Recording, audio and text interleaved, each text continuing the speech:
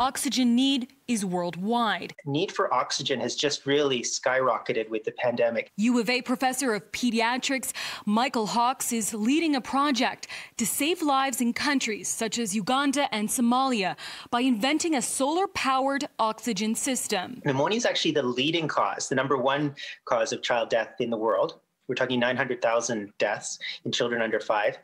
And main treatment for pneumonia, and just in broad strokes, is oxygen and antibiotics. Hawks says in some parts of the world, power outages are quite frequent and could be deadly for those in need of oxygen. So his team created solar-powered oxygen as a solution.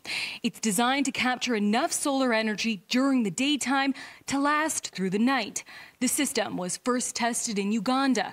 He says before it was implemented, about 5.5% of children admitted to hospital would die. After, mortality rates dropped to 3.2%, a 35% drop, saying this tech could be tweaked to work on adults, as oxygen supplies have run low in some parts of the world during the pandemic. So I wouldn't want to say that ours is a one-size-fits-all for everybody, but certainly does provide that solution for the hospital that's a little bit remote, a little bit rural, poor electricity supply. The life-saving intervention is a collaboration between the World Health Organization and the Canadian not-for-profit Grand Challenges Canada. But it also is a critical part of a functioning health system. So this is something that will benefit the populations for forever afterwards. This is not just something that'll be good in COVID times. They're hoping to expand solar oxygen to other parts of Africa and Asia.